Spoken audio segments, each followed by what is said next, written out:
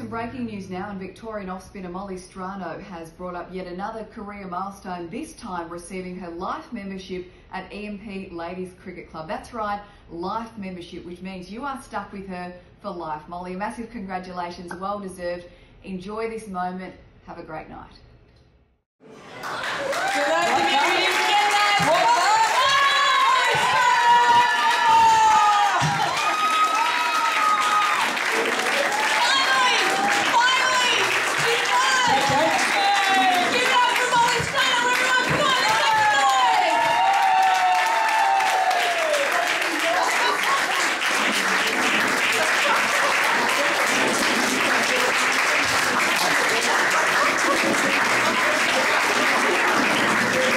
I know this is going to be really hard to understand, but I think for the first 3 years, she did not say a word. Because the family have been such a very big part of this as well. We know that Jan coming down, doing all that you do, and Katrina and Sam, thank you.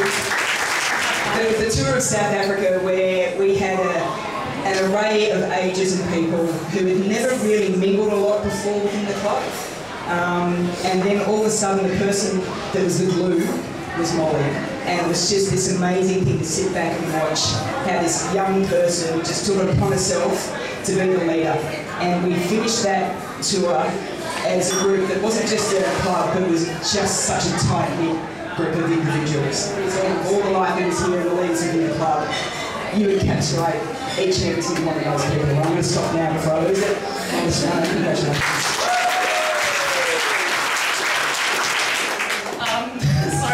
I'm probably going to get highly emotional because I'm half Italian and I get it from my dad. We get emotional. I'm already triggered. I love this club. I've been here for over half my life and made some wonderful friends and mentors. And if I really peel it back, I just think, as an impressionable teenager, I was so lucky to be able to come down to this club and be surrounded by so many wonderful mentors and role models. And so many people at this club have played a huge role and had a huge influence on me as a young cricketer and as a young woman as well. So Lee Smith has been a huge role for me as well. She was my first captain in the ones and someone that really took me under her wing. The likes of the Silver Foxes, the older brigade, JJ, Guinea, Rails, Hilly, you are just the most beautiful souls. I've watched you from afar for a number of years, and just the way that you care for each other.